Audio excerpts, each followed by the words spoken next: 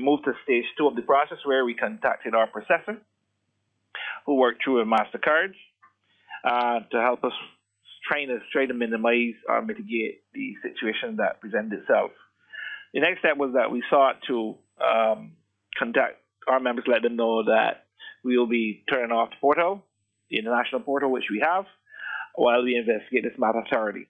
And that once that process, we're happy with that process, we at COB, we can't speak for what the banks are doing or any other credit union, because public works credit unions actually offering the card program. We're not sure if they were impacted, but we know we have been impacted, and that we moved swiftly to ensure that our members' funds are safe with us.